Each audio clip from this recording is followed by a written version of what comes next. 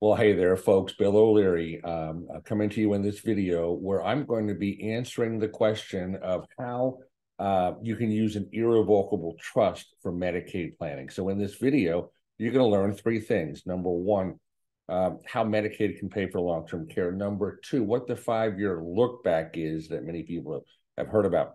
And number three, why gifting assets into an irrevocable Medicaid trust instead of just as an outright gift is such a better solution.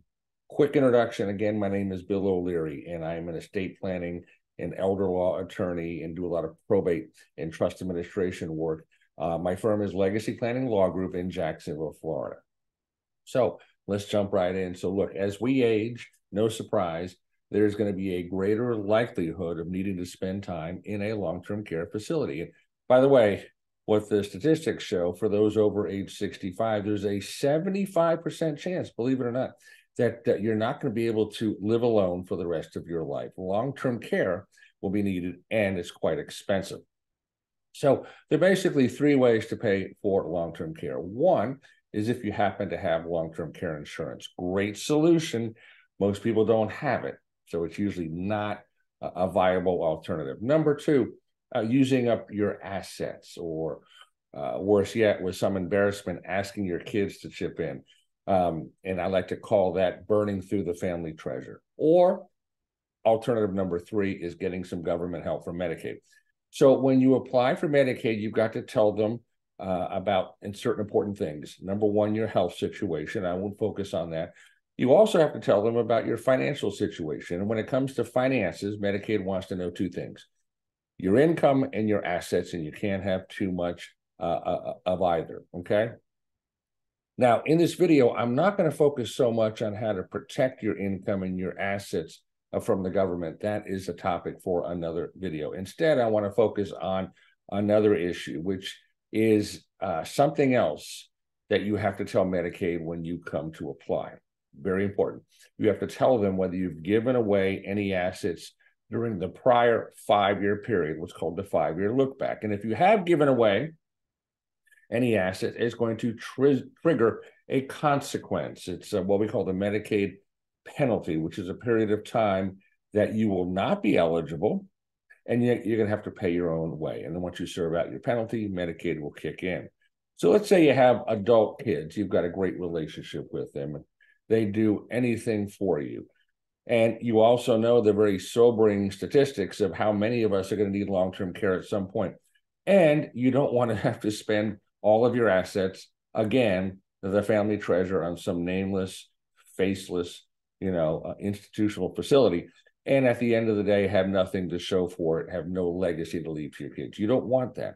You want to give some of your assets to your kids now and start that 5-year clock, turn it on. Again, let's assume you have a great relationship with your kids, and they will gladly safeguard the gifted assets for your benefit. But does it make sense just to make an outright gift to the kids? No, it is much, much better to transfer them into a special kind of irrevocable Medicaid trust. Your kids will be in control of this trust, okay? They'll be the trustee and typically the sole beneficiaries. You can't be either. You can't have any strings attached. But again, this works well in a situation where, great relationship with the kids, they love you, and they'll do anything for you, and they will make sure that the trust is there to indirectly benefit you. Now, why transfer the gifted assets into an irrevocable Medicaid trust, again, rather than just making an outright gift? Because there are a number of benefits to a trust that are available that are not available with an outright gift. And here are some of the benefits, real quick. Number one, the assets that are put into this trust are much better protected for your kids from their potential creditors. Well, what might a creditor be? I'm not thinking so much about not paying your credit card bill. Think they get into a divorce, okay? And now have to, share some of their assets with their ex-spouse, or they get into a car accident. Those are creditors. If you make an outright gift, the gifted assets will be at risk to your kids' creditors and predators, as we like to call them. Second benefit of putting the assets into a trust: if you transfer your home into a trust, which is commonly done, the tax break that you get right now, if you sell the house, that tax break will continue for your kids. And if they later sell the house, most or possibly all of the gain that's realized on that sale will not be taxed. So if on the other hand, you just give that house directly to your kids instead of putting it into a trust, your kids will lose that important tax break.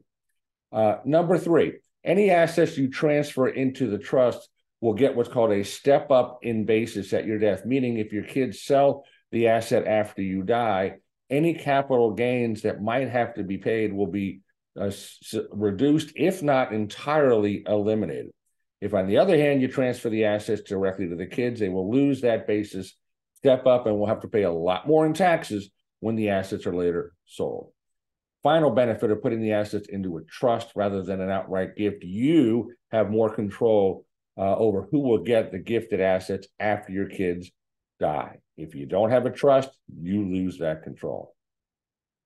So if you'd like to know a little bit more about how an irrevocable trust is used in Medicaid planning and maybe how we can help, we'd love to talk to you. So we invite you to take a really sort of simple baby step to start the process. Schedule a free 15-minute discovery phone call where you can tell us what's on your mind. Scheduling is very easy. Just go to the link at the bottom of this video and click on it, take you right to our booking calendar. Pick a day and time that works for you. And again, we'll tell you if we can help you.